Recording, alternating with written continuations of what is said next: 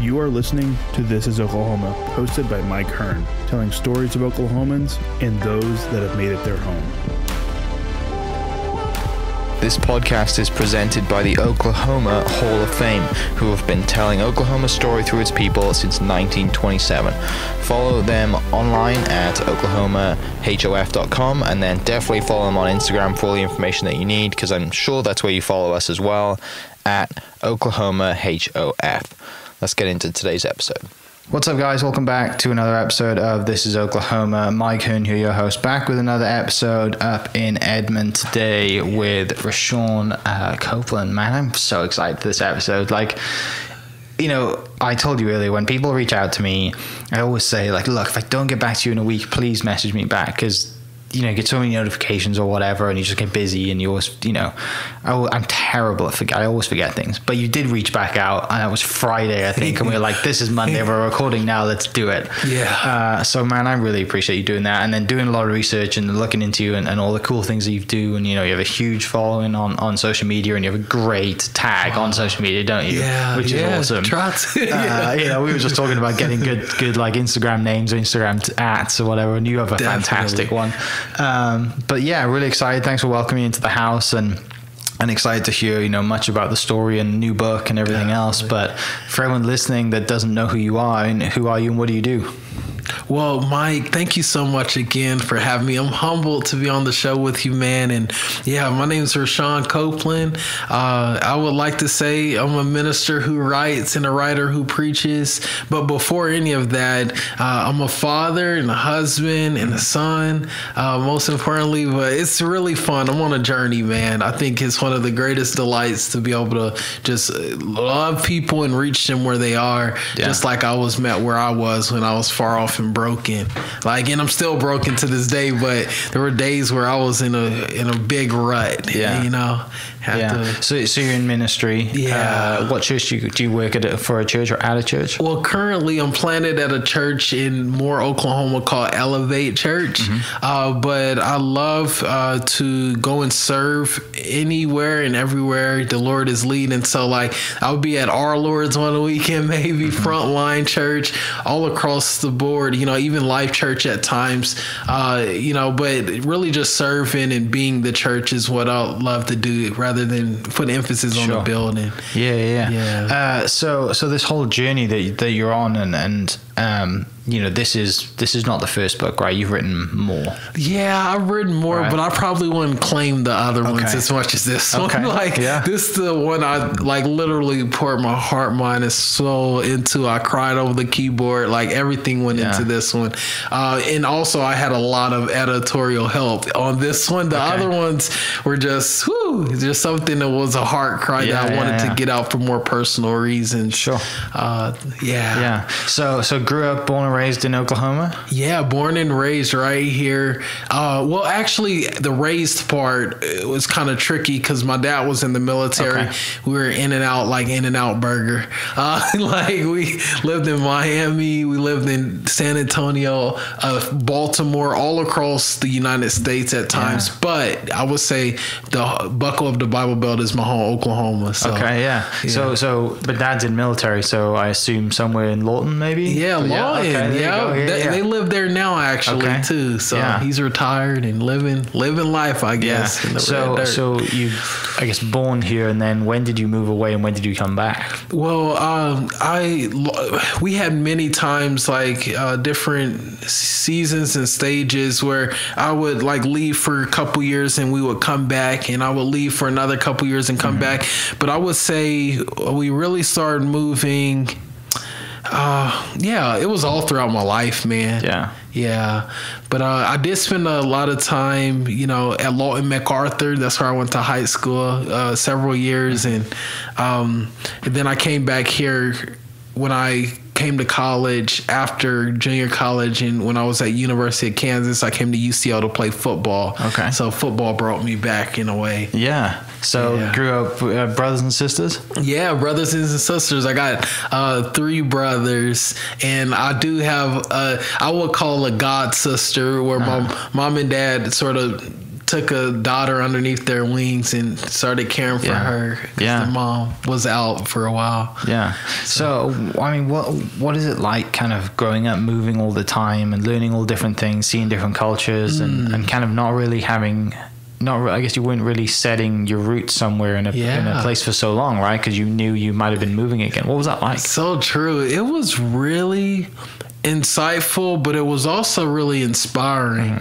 I would say it was insightful because I was able to get into places that I never would have been able to get into had it not been for the military. For instance, I would spend time in little old Topeka, Kansas. Now it's the capital, so it's a pretty bigger city.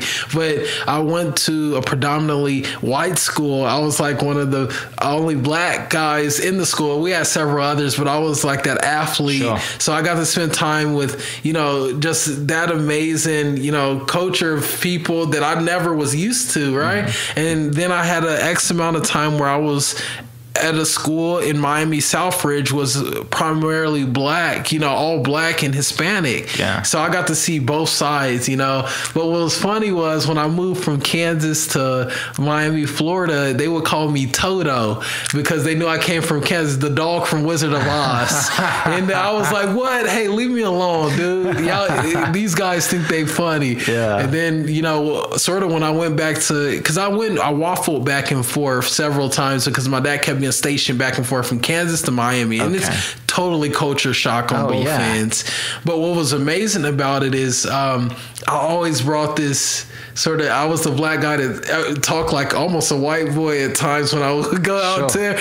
But then again, I had this side of me whenever I would go back to Kansas. It was beneficial because I was around so many well-seasoned athletes, so I brought like a little bit of pride and stardom to and very well athleticism back there, and which helped me shine and get a lot of scholarships and things like that, because the competition level is a lot different between the two states. I'm sure it is. Like it's such a, like, I know me being from the UK and coming here is a different culture shock, but also like I've been to Miami, I haven't been to Kansas, but I know a lot of people who have been to Kansas, and they say it's a lot kind of similar to some of the places we have here.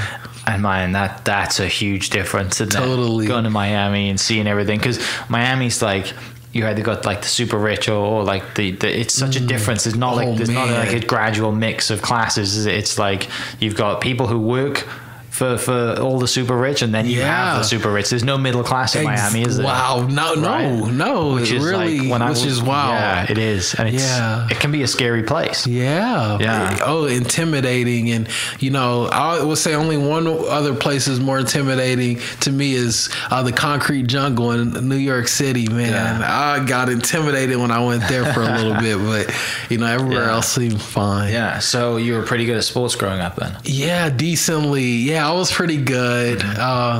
My humble side would say you weren't that good, but I was pretty good. You played football? Yeah, I played football. Spent like my childhood all the way, through college playing, and during those years, it was really a season and a time where I was just trying to figure out who I was, and I would attach my identity to that sport in a huge way, and everything would fall and rise on whether how good I was doing in that sport, and my affirmation was coming from my coaches and my dad. If they weren't giving it to me, I would try to go find it somewhere else, such as women and maybe even marijuana, drugs when I was, a little bit in high school, trying to figure the way, because I had all these other people pointing the way for me. Sure. And it just got really tough during some times, but I was still doing really well performance wise.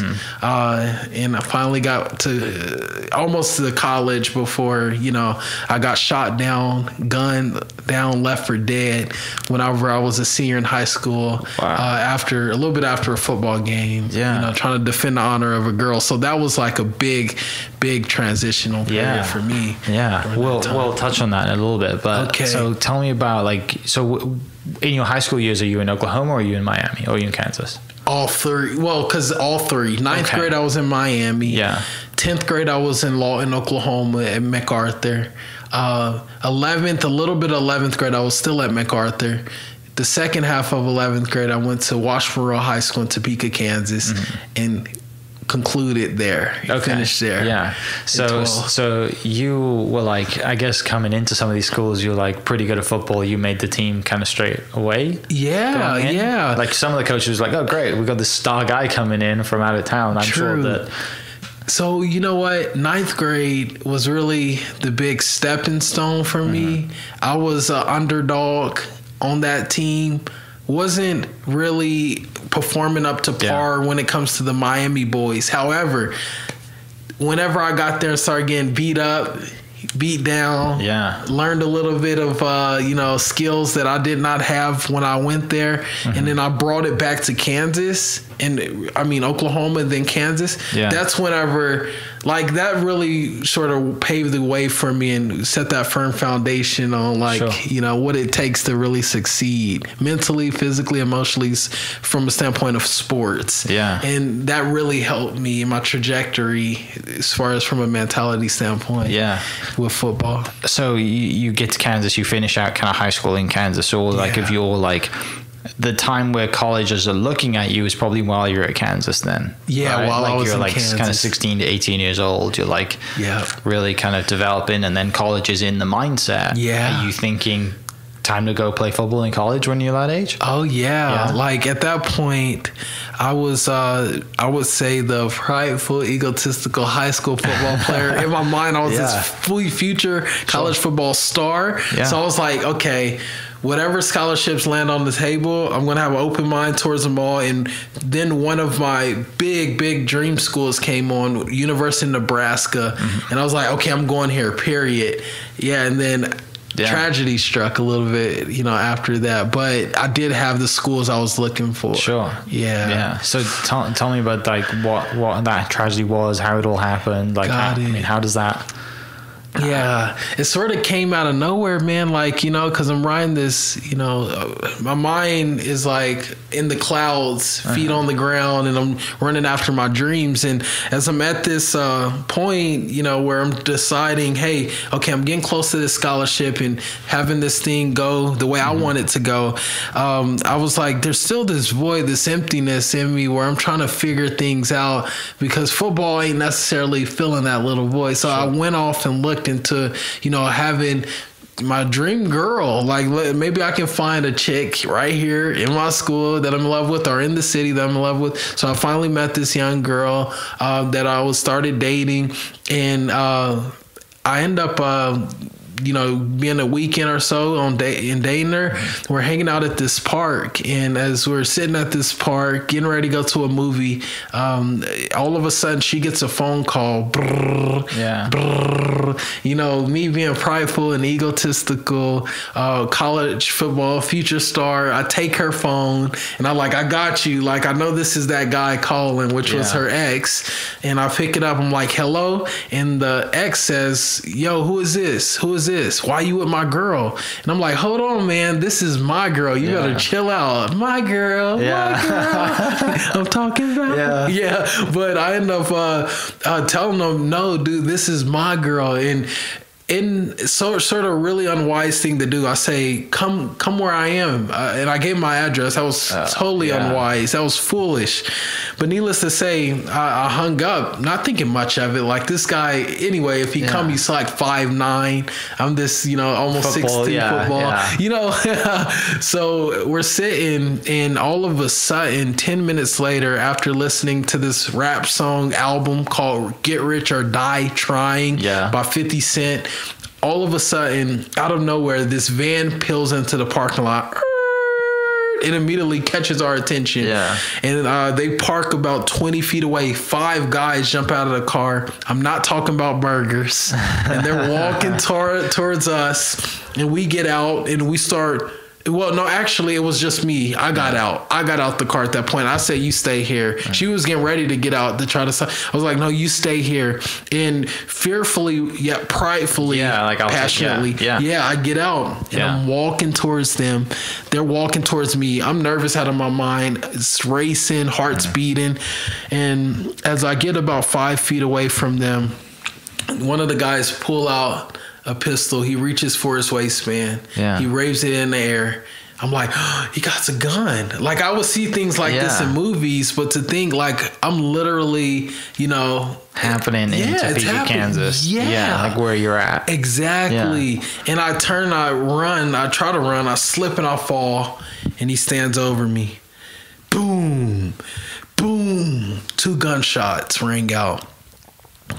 And then I am just in awe. I'm scared. I'm nervous. Because at this point, I didn't know if my life was about to end right there in that moment. Those guys run off. And I realized I didn't know like fully if I had been shot yet. Because the adrenaline, I got up and I ran. But as I ran back towards the car and I dive at the left side of the car, I look up into the driver's seat or the passenger seat and the girl's gone.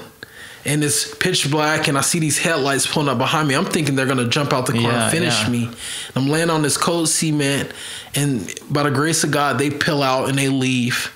But in this pitch black on this cold cement, and all of a sudden I feel this warm blood trickling up my back. And at that point I knew I was shot and I went into a panic attack. Yeah. And for the first time ever, I cried out to the God of the universe, the person I would hear about. But needless to say, I needed him more than ever in that moment. And I would say essentially he met me there in that dark moment. Yeah. So who came for you? What happened? So who came for me, which is a great question. In that moment, again, being all alone, I came to this realization I was anxious and scared.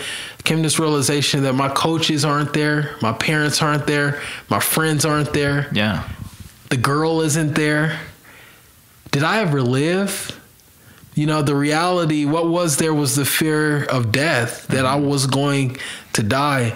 But by the grace of God, he sent a man that I could never even recall where he is now today. But he picked me up, threw me in his pickup truck, which was like 20 minutes later, which felt like an eternity later. Sure.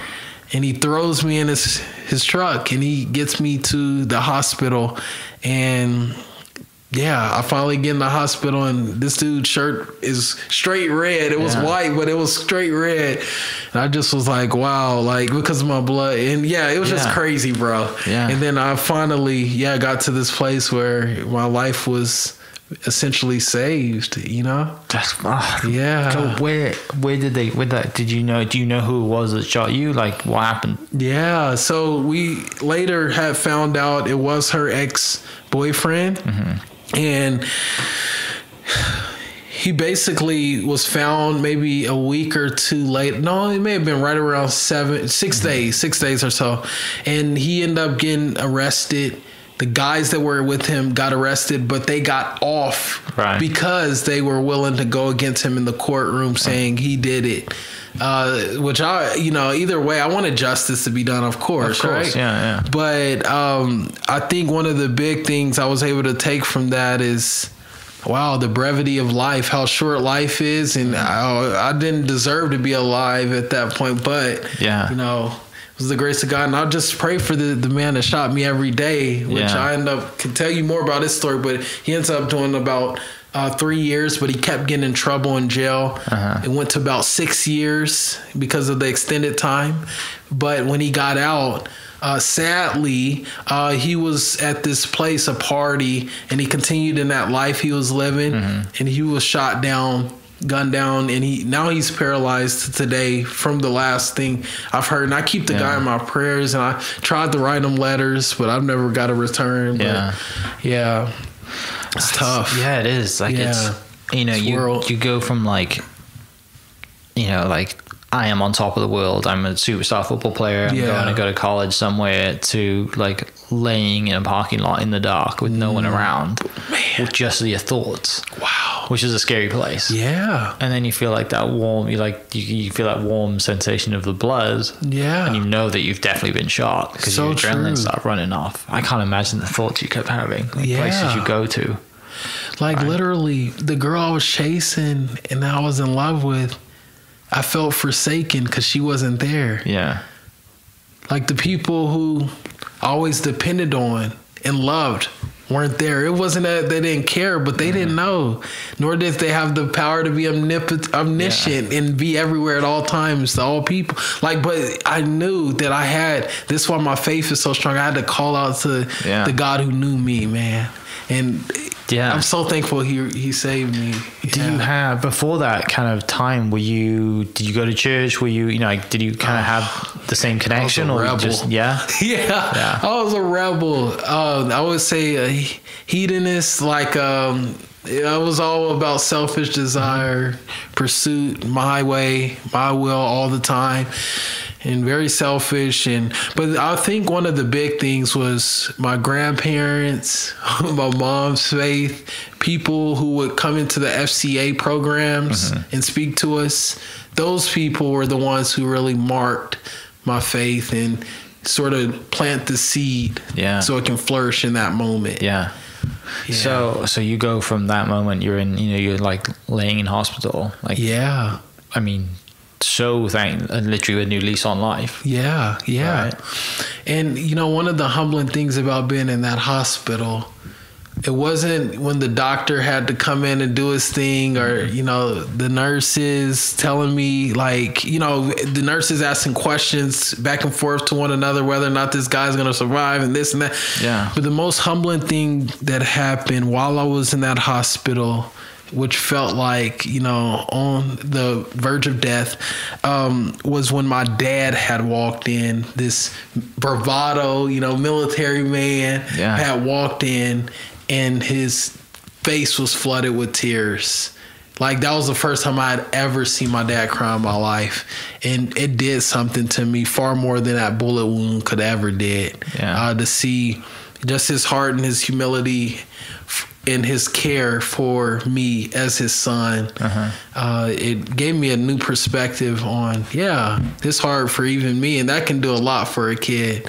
You know what I'm saying? Yeah, because if you've grown up, like, I mean, my dad's not in the military, but I know enough people who have military parents, and they're regimented, they're grown up, they're like that, they're like that to everyone. But when you see that side of your dad that you've never ever seen before. True. Right? Yeah. Because he's been working, 10, 12 hours a day, being in the military, with all everything that you've got to do, and that way of life. You can't just flick that off and come home and be dad. Exactly. Right? So you grew up, and your brothers and sisters grew up, with that. And he still has the mentality when he gets home. Sometimes he didn't know how to turn it off, and all he knew how to be is I mean, he was a father who cared, but he was more of an authoritative style leader. That wanted to point us to do all he could to point us in the right direction, to be men of integrity, men of honor, men of great, performance, that do things that are great. But to really, like, take a moment and really zoom into our hearts, he didn't do that a lot. I guess during that time in the hospital, you just do a lot of thinking. Oh yeah, tons of thinking. Right? Like, contemplating, questioning. All that. Whew. Are you kind of, after that, when that happens and you're in the hospital, are you thinking, you like planning the total different future that you're going to have now? Are you like, okay, football might be done now, so what else am I going to do? How am I going to give this? How am I going to repay this gift that I've been given with life? Wow. Are you thinking those things, or because now you have like this huge connection with faith and religion and higher power that you never did before as well. So what's going through your mind that time? It's a great question, man. Great question, bro. So I would say specifically the big thing that was going through my mind were the people where there was a sudden shut off that I felt from the people who I thought cared most. Like, number one, I thought the coaches that were calling me every single week cared so much about me to the point where even through this, they would stick with me. But come to find out, that call that I got after the gunshot were coaches saying, hey, we're done. We can't take you in. We can't take in a potential gang member. We can't take in this guy. We can't take in that. So I began to have scholarships stripped from me. Nebraska, it was gone. Memphis, it was gone. All these other schools that would be like poster child dream schools for me in a way began to vanish before my eyes. And not only that, the people who were in my circle, teammates, friends, at this point, they're hearing rumors through the grapevine that Rashawn is just a negative influence. And then all my friends began to go, what good is he going to be on the field now? Right. Yeah. Like, and a lot of times, even for me personally, when I have friends going through great trials or tragedies, suffering, I tend to want to, do my quick little thing and help, and then move away, because I feel as though because they're going through that hurt, they don't want me. There's 100 other people that can be with them right now. So I started to see a lot of friends I thought would be close move away from me instead of close to me during that time. And that was just tough in and of itself. So I was wrestling more with like relational issues and tensions that I felt should have been far greater, as far as support wise. But it was less about the pain and agony I was going through, but more about the pain that, having to be separated from what you love most and who you love most.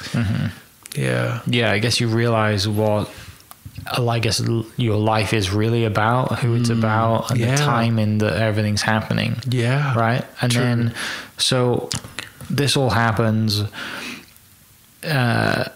you're still in school, obviously, right? Yeah, so you finish up high school, and then, what are you thinking from there? Where do you go from there? So while I'm in school, I'm still in this place where, I took a lot of days off, and I had to play catch up after I started to heal, because I was far away from doing school work. But what was cool about that is I had so much support, like different teachers and, support come alongside me to get me caught up. But what was awesome, God began to restore me. He began to heal me, man, and I got better months later. So it took about 3 months for my leg to get a bit about better, where I can start walking with a limp. Did a lot of rehab. But before the school year was over, I would say miraculously, I was back on a track running. Okay. And I actually made it to state that year, my 4x4 team. Yeah. And we almost won state. We came third, I believe. But football was still in the air because I didn't get a lot of scholarships, but there were several schools wanting to take a risk on me. Sure. And that was junior colleges. And at that point, I was like, I had to make a decision, but for a guy who likes to be liked and do what he likes, I wanted to go D1 straight out of high school. That was my plan, my goal, my glory. But I ended up saying, hey, I got to settle with what I can get. So I went to a JUCO and went and played there. And that's what happened next, Yeah. So you go to the JUCO and you're still you're training, you're getting fitter. And the goal is to, after 2 years, you're going to transfer somewhere D1, right? There's still a dream. That's the goal. Okay. Yeah. Yeah. So my grades tanked when I got there.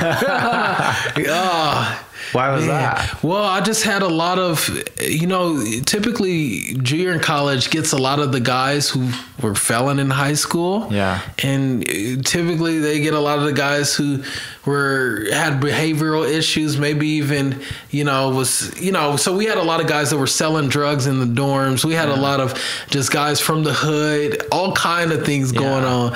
And I really sort of came accustomed to their ways, bad company corrupts good character. Yeah, yeah. And also, who we hang around with is essentially who we'll become, like those different things. Yeah. So I ended up, getting in the wrong pack and ran with the wolves. And needless to say, I fell at the hands of that. And it extended my JUCO time to almost 3 years or 3.5. Yeah. And which really killed some of my Division I stuff as well. But by the grace of God, I was able to go to University of Kansas, play under Mangino for a second. But that was short-lived as well.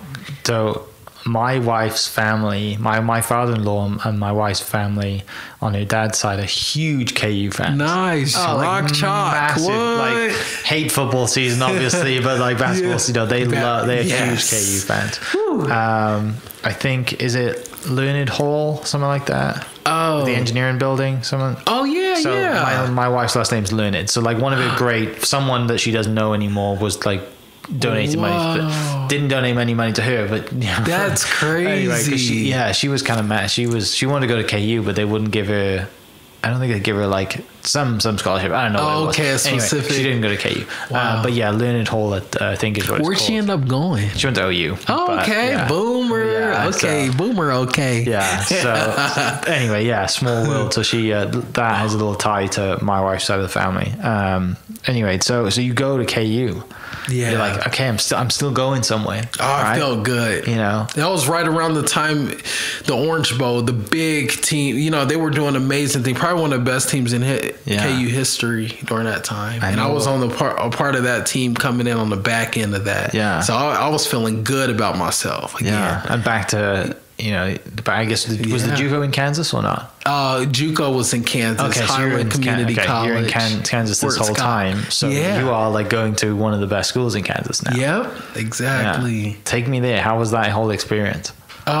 So whenever I got, you know, back in the D1 mode, college mode, I come to find out, you know, after amazing workouts and doing some great things, I come to find out that according to NCAA Clearinghouse, I only had 1 year left of eligibility with Division I play. So with that being said, the defensive coordinator brought me in one day and he was like, Rashawn, I'm going to leave this completely up to you. It's your choice. But I would suggest that you would go to Division II and play 2 more years, 2 full years, rather than say Division I and get to play only 1 year. Yeah. I just think it's more beneficial for you as the student athlete. And I was like questioning, but I was wrestling and I was thinking like, man, I'm finally here. My name is in the locker. I got my number. Like I'm in big D1, you know, Big 12 school now. But then the other side of me was like, the reality is, you know, there's almost any of these D2s in the country would take you. And I was like, what if I go there and I start strong 2 years and maybe I can have that hope to get in the NFL. You never know. But I began to wrestle between those ideas and eventually I decided I would become a UCO Bronco. Okay. Yeah. And because it was right down the road, close to home. Yeah. I mean, I had other schools like, you know, Delta in Mississippi. That was it was the number 1 team at that time in the country, D2. And I was thinking, hey, I could go there or just be close to home. And I decided because I had a kid out of marriage early, acting a fool with one of my friends in a way, a girl that I was a friend with, I might as well stay close to home where grandmama is. Yeah. And, you know, I can get, you know, some help.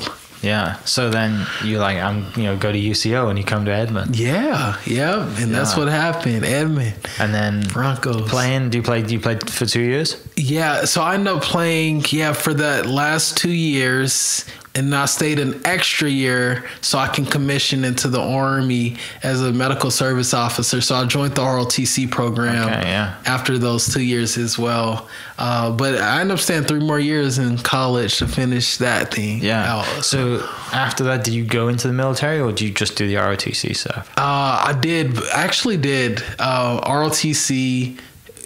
But I did a program, so I was already in the military, but I did a simultaneous program that they have, which was really fun too. I really enjoyed it. Yeah, my time. Dad was really proud of that. Yeah, Dad was pumped of that. And matter of fact, one of the big reasons that provoked me outside of the selfish reasons of having a strong, stable financial flow was I wanted to prove to my dad that I could, one, outrank him when I get into the military to make him proud, you know, make him a little envious. And I'm just like, he loved the fact that I was commissioned in the Army, but a lot of it was to get his affirmation and his thumbs up in a way. Yeah.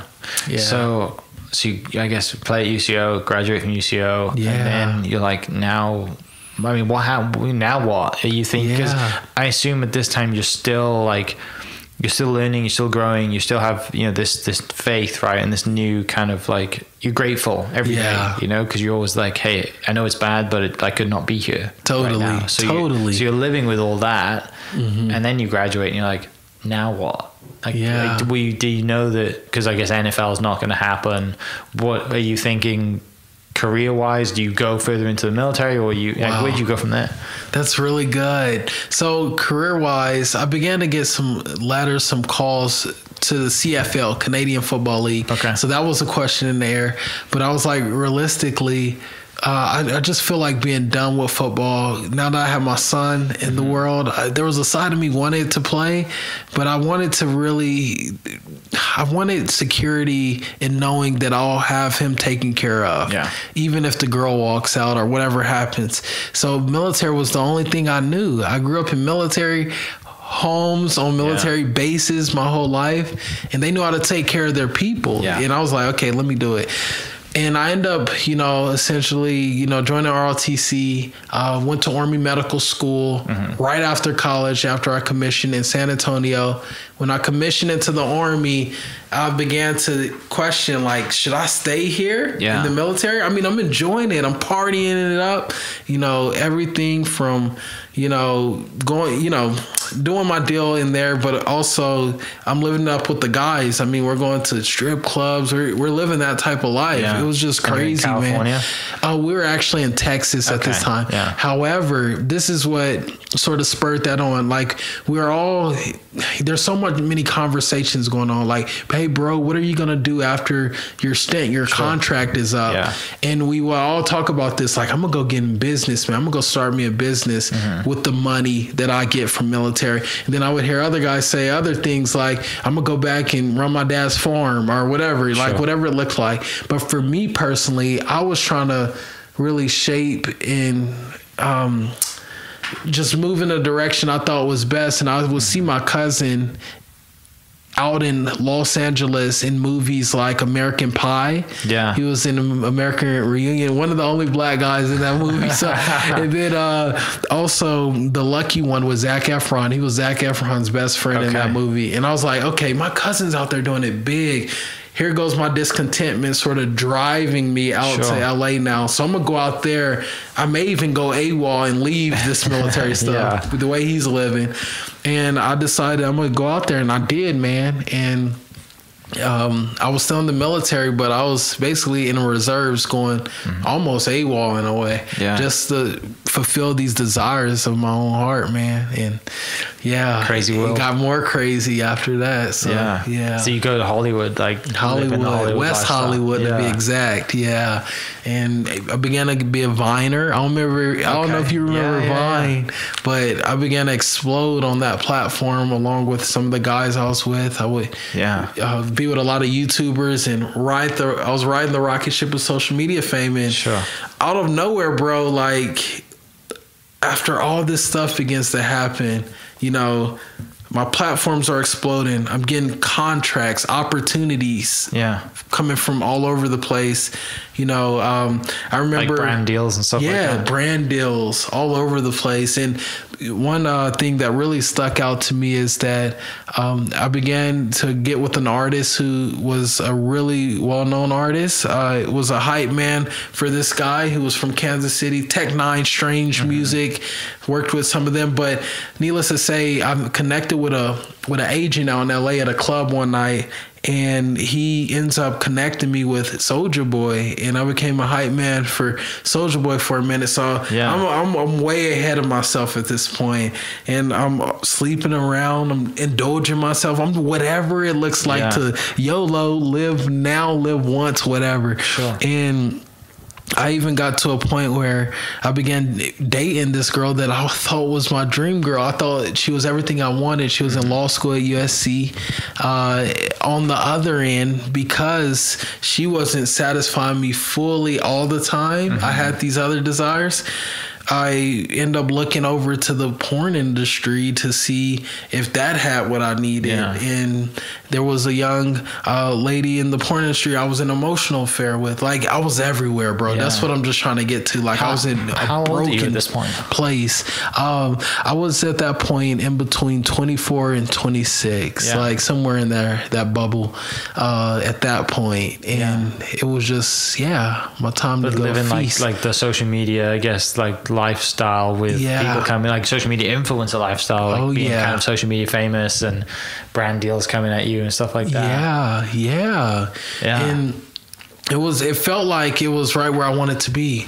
But despite the outward quote unquote success, I was inwardly miserable, you know, and the wealth and, you know, whatever it looked like, it wasn't profiting anything for me. Except for insanity, you know, just straight depression, oppression, stress, whatever you name it. And I remember one night, you know, I was sitting in my house and I was like, this can't be life. There has to be more. Like, why am I here? Why am I not satisfied? I'm doing everything I ever wanted to do. And then it hit me. It was like, one, there's a side of me saying, take your own life. Like it's worthless. There's nothing beyond this. And that's what depression does. It puts us in a box and it tells us there's nothing beyond this. And I remember, you know, going to the other room, go grab a pistol. I was gonna, you know, it felt like an eternity going down that hall to get it too. But as I turn back around and I go back down to the room, I get on my knees and I'm about to take my life. I'm shaking, I'm sweating, and I set the gun down. I pick it back up. I put it in my mouth. I'm shaking, I'm sweating. I shake, you know, I put the gun back down, pick it back up, shaking, sweating. But there were two things that flashed before, you know, my mind at this point. I was thinking through. Number one, if I were to shoot myself right now and I were to live, I would have to go through that same pain I went through as a 17-year-old boy when that bullet, you know, wreaked havoc on my body at that time. And I know how excruciating that is. So I don't want to live through this. Number one, if it were to go down, if I were to shoot myself. But number two, the second thought that I had was that if I were to shoot myself and I were to die, and I've heard all the tales of when you die, but I would have to, one, face this omnipotent, omniscient, all-knowing, all-seeing God who's infinite in wisdom and knowledge and understanding, who's loving. But on the other end of that, he's holy and he's just and he's different. And I've offended him in so many ways in my life. Am I ready to face him? And I just had to introspectively ask that critical question. Am I ready to meet my maker? And as I began to count the costs and look at both of them, I was like, there's only one way, one thing I need to do. I need to humble myself. I need to cry out to the God of the universe, the one who made me, and figure out why I'm here. So that was a piece of it. So it's not when, I mean, there's a piece of it, but that's like, it's kind of like when it happens at 17 and you're like, oh, like I'm alive. Like I'm thankful, I'm grateful, I guess. But you kind of like between 17 and that point, you kind of like, I guess forget about it maybe a little bit, right? You're like, oh, I'm good. I'm new. You go back into like the, you know, I'm an athlete. I can do this. I can do, you know, I'm a stud. I can do whatever I want. Live a whole crazy lifestyle, and then you get to that point, and you're kind of reminded. Of, hang on a second. I've been given a new lease on life, but I've kind of like ruined it or kind of taken it for granted. Boom. Right. That's exactly right. And then you're like, I'm not ready to meet my maker because, like, he's going to tear me a new one. Basically. Right? And that's why I'm thankful for brokenness. Sometimes he breaks us to save us.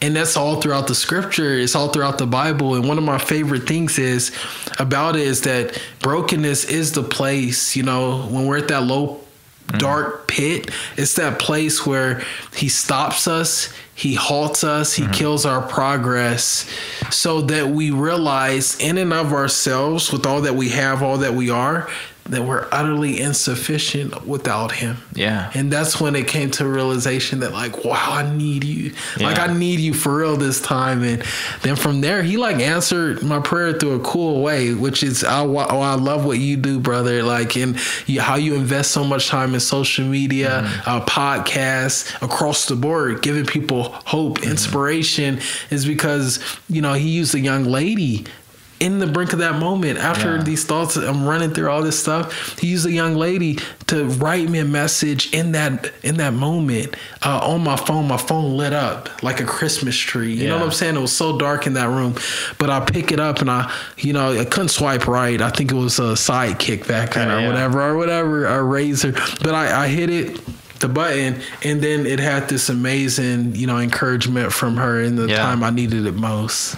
It was wild. And Yeah. So that time you think, I need to get out of Hollywood, I need to go back to Oklahoma, or like what, you need to get away from this crazy lifestyle, the brand deals and the Vine stuff, and what, I guess were you kind of growing, obviously it wasn't just Vine, it was every other platform I assume that you were on as well, right? Yeah. Kind of just crossing everything and trying to grow it all.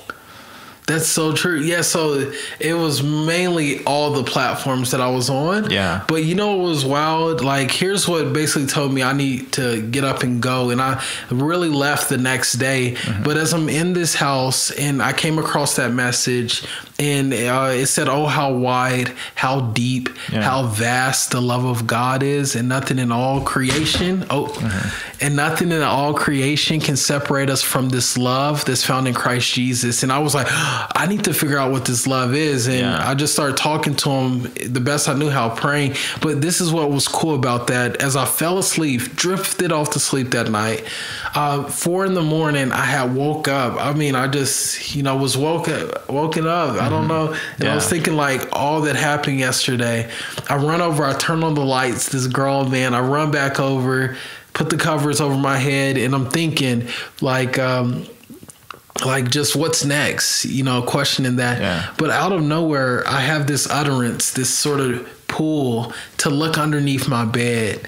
And this is what takes it to a whole nother level, bro. And I'm like, that's so weird. Why am I wanting to look underneath my bed? So I look underneath the bed. There was a suitcase I had never seen before. Yeah. In this home was, it consisted of a lot of different people who would be in and out, talents, actresses, musicians would come in and out because our agency owned the home. Sure. So as I pull it out, I'm guessing it was someone's suitcase from a long time ago. I crack it open. There's some dirty, stinky clothes in there, but on the top was gold. It was the best treasure it was even better than gold, sweeter than honeycomb. Yeah. You know what I'm saying? But I opened up this book. It was the Bible. Yeah. And as I crack it open, I go to these red letters, bro. It was the only ones that stuck out, right? Mm-hmm. And I didn't know at that time, but these were the words of Jesus, and they hit me head on like a semi truck. But it said this. It said, he that wants to keep his life must lose it. But he that loses his life for my name's sake shall gain it. And then this is what hooked me. It said, oh, what does it profit a man to gain the whole world, but yet lose his soul? And at that moment, I was like, I'm done. Yeah. I'm done. So I grabbed that book. I left everything. I just grabbed my book bag. And matter of fact, the Bible's the number 1 stolen book in the world. I stole that book that day. Right? So I grabbed that book and I leave the car. I leave everything, the G-Wagon. I jump over on the city bus and I just literally, I'm reading the Word of God. I'm reading the Bible, and I'm riding this city bus all over the city, all the way until it ends up getting me downtown towards the Greyhound station. I get downtown at the Greyhound station. I grab a ticket to Oklahoma, and I jumped on the bus to Oklahoma that day. It took me 25 hours. I didn't sleep, eat, or anything, but I ate of the Word of God. I began to sing praises and songs to him, and I'd never looked back. And I came back here and I slept on my brother's floor right at UCL dorm, one of the apartments out there, and slept on his floor until I figured out what was next in my life with God. Yeah. And that's what happened, man. He met me where I was. That's why I wrote the book, Start Where You Are. Wow. That's a mad crazy, story. Right? That's insane. But by the grace of God, man. Yeah. So then you right, I'm going to write a book about all my experiences. So that's what we have behind us is Start Where You Are. Start Where You Are. Yeah. During this time as well, like, do you have like your Instagram at the time, like your it's Jesus feed, right? Yeah, Jesus feed. Yeah, do you have that? Oh no. Like, how do you get? Is there a story of how you get that too? Yeah. Okay. So I end up, you know what? All my social media platforms were used for my personal gain before I came to Christ. And it was all, and I was really good at it, Yeah. But when I came to Christ, I shut off all my stuff for a little bit, and I began to ask, the Lord, what he wanted me to do with it. And he ends up, basically just telling me to keep my past on there because it would help people in their journey. Yeah. The transformation. Exactly. To be able to see it and feel it and savor it. But what was cool is later I was like, I'm going to dedicate my life to social ministry. You know why? Because the young girl inspired me at my darkest moment through a social media post that, you know, I have a God who loves me. This love is found in Christ, and I need to share it with the world. So I began to do everything I could, you know, whatever I could to share this hope that I found. And it just took off, and these platforms began to essentially grow. Like our I'm So Blessed Daily page grew to 0 to 5 million. And then we have Jesus Feed that was, you know, 0 to about 174,000. Then I have my personal and things like that. But whatever we can do to extend that hope and joy in life is found in Christ, we want to do it. It's so good. So tell me about the book. You this whole story you go through, and then you're like, right, this is what leads to you writing the book. Start Where You Are, which is out now, right? Obviously, just behind us, and you can buy it on Amazon and everywhere else. Definitely. Which we'll put the links to that down below if everyone wants to go buy it. It'll be in the description. But yeah, tell me about the book and the process of writing it. And you'd written books before, so you kind of had an idea of how to write a book, but like you said earlier, this one was like awesome. The one you really Definitely. mean. I'll share a little bit how, what inspired the book, and then I'll go into some of the writing process. But what was great, bro, is a little bit after I had came here, writing wasn't on my mind or anything, but as I got into county jail, I started working because I had a criminal justice degree leaving the UCL. Started working in the county jail. And what I would do, which I felt like it was more of a calling for me rather than a career or a job, because it was something I was made to do, not just something I was paid to do. And I would go in there, I would meet people from all walks of life.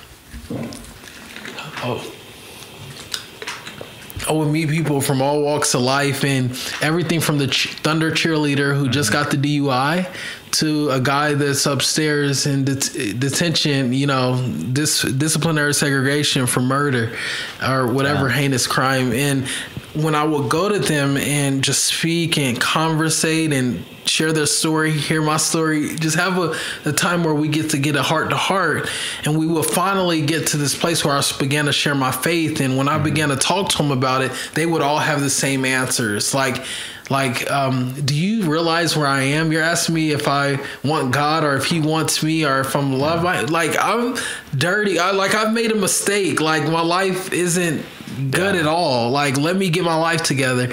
And my prayer, my hope was that they'll understand that God, he runs to those who are far off and broken and that are sick. Jesus said, I came for those who are sick and, the ones that need a doctor, that need a savior. And my hope would start where you are was that it will sort of have this theme that sings that you are not too broken to be fixed. You're not too dirty to be cleansed. You're not too unworthy to be loved. You're not too far to be reached. Jesus meets us right where we are to take us where we need to be.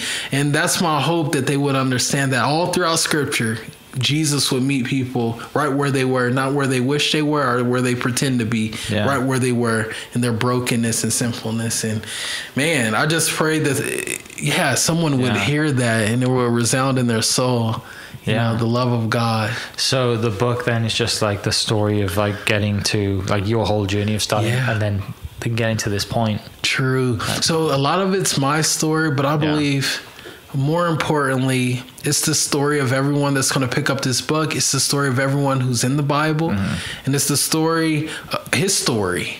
Because it's Christ's story threaded through it all, redeeming our stories to make it a greater story, And I just think, that was my heart behind just getting that book out there. Your dirt isn't too dirty for God. And I hope it helps someone out there, encourages them, to run to the Savior. Yeah, I'm sure. So you like the books, you start writing and then working with ministry, and you leave the job you leave that job that you were at? The county. Eventually I left it. I had an opportunity. Well, a friend was working at the hospital. in the scripture, it highlights several people that, God loves when we take care of them. One, it's the orphan and the widow. It's the fatherless. And that's where, I would later get into a little bit more as far as being a missionary in the Philippines with Manny Pacquiao, which is amazing. But I really, felt called to the prisoners, those who are forgotten, in a way. Okay. And that's where I started. But the second place God took me was whenever I went to the hospital, Mercy Hospital here in Oklahoma City. What? Yeah. Where all my boys have been born in that hospital, which is amazing. But he took me to the hospital to learn how to care for those who are sick and those who are suffering. That was the next place he took me to learn from them and to care for them and serve them. And then after that, like the homeless was more of my ministry. Yeah. And then I had got an offer to be an online pastor in Sioux Falls, South Dakota. So I left for like a year. And then I came back, and now I'm devoting myself to, me and my wife are going out missionaries in the Philippines. So it's just been a long deal of where we're trying to be intentional about ministering to everyone that God has a heart for, which is all of us, but like specifically in those areas of like people being forgotten, those who are sick and things like that. Yeah. So why Philippines? Philippines, really good question. Like, there was just burden for the Philippines when I came across, one, a documentary, but number two, of course, Manny Pacquiao. His story has always just amazed me.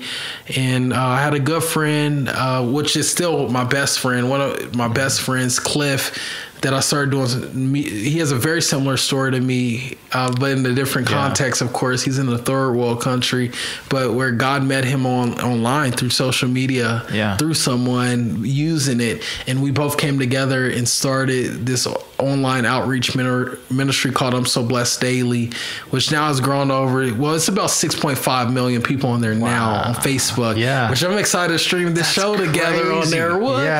But what was amazing is he's from Philippines, and he was that brother that really shared with me a deeper part of God's heart for them. And I went and experienced it. Been over there about 4 or 5 times. I've been working with Manny Pacquiao Foundation for the last year. How is that meeting? It's been incredible. Someone like that. I mean, he's a legend. Phenomenal, right? Yeah, I love Manny. But he's just a man who loves God and loves people. He loves his people, specifically in the Philippines. And he's a senator currently, future, potentially, Lord willing, the president of the Philippines. We're all hoping for that. That's the direction he's going. But he's a phenomenal guy, stand-up guy. He's not like, what's his name, Floyd Mayweather, cocky and, brash. That's amazing. So that kind of now has been, obviously, I mean, 2020, you haven't been able to travel that much, but that's kind of where the plans of the future to still work, still working for the foundation and travel back and help out as much as possible with your knowledge in social media. Definitely. I'm sure that's all we have right at the moment. You can't travel, right? But you can post things and people around the world can see these things. Boom. So that's the way to help you spread, the word and your thoughts and your insights and feelings and everything else. So, amen. Yeah. Totally. That's really cool. Yeah. Like, you see, especially in this world, right? With the ability and the things that you've learned to grow social media and do social media things, there's a lot of money in social media. And you could have gone down that route. Well, you did, but you could still be in that route. You could, because that's where, there's social media people, social media famous is more famous than movie famous now. Oh man, isn't that wild? Right? You have social media people now in movies rather than the other way around. Exactly. Right? Exactly. So, and it's, some people listening to this might be a little older and they may not believe me, but believe me, like it's, like you've got kids on YouTube or kids on Facebook or whatever it is that are making bank, big time, like even crazy kids, money, like ridiculous money, like more money than you could ever dream of money, right? Like it's nuts. Wow. It's become its own thing, and people have taken full advantage of it. But the thing for you is you could have gone and continued to be in that lifestyle, but you're not. You're putting your skills to the word and spreading your experiences. Devote my life to basically please him, and like through what he's shown in his word, like what is important, it really changed the lens and the trajectory of my life. Which has been phenomenal and fulfilling, man. It's just been a great joy to not have it be about me anymore, but about the person across from me, wherever I am, and the children I'm raising, and my wife, and the neighbor, and then the nations, Yeah. Just the camera, so you need a phone, right? Yeah, that's it, bro. Yeah. in a blink of an eye, we're right there in front of people. It's beautiful. Amazing. So where can everyone kind of follow you on Instagram and follow the pages and buy the book and stuff like that? Awesome, bro. So anywhere Rashawn Copeland would be awesome. We do have Scriptures and Stories podcast, which I need to get you on sometime, dude, to get your story. And then you can buy the book anywhere books are sold. Barnes and Noble here locally, if you want to go get a signed copy, is available now at all Barnes and Nobles locally. I think even Norman. And then Amazon is one of the key places people tend to go. So awesome. Great. Well, thank you, bro. Man, it's been a pleasure. Thanks for having me in the house, and for everyone listening, I'll post, as always, the links down below. You can go click on and follow Rashawn and buy the book. That you're definitely worth it, because I'm sure there's a lot more to the story, and I'm sure we'll get to it again on we'll definitely do another podcast, I'm sure. I love your show too, bro. So I commend you and all you're doing, man. It's incredible. Thanks, man. I appreciate your time. For everyone listening, we will catch you next episode. Cheers. This podcast was presented by the Oklahoma Hall of Fame, who've been telling Oklahoma's story through its people since 1927. Follow them online at oklahomahof.com and definitely on Instagram at oklahomahof. Catch you next episode. Cheers. Thank you for listening. We are inspired by those around us and hope that you are too. Make sure you subscribe to this podcast on your favorite podcast platform and leave us a review so we can keep telling your stories. For more great Oklahoma content, follow This Is Oklahoma on Facebook and Instagram.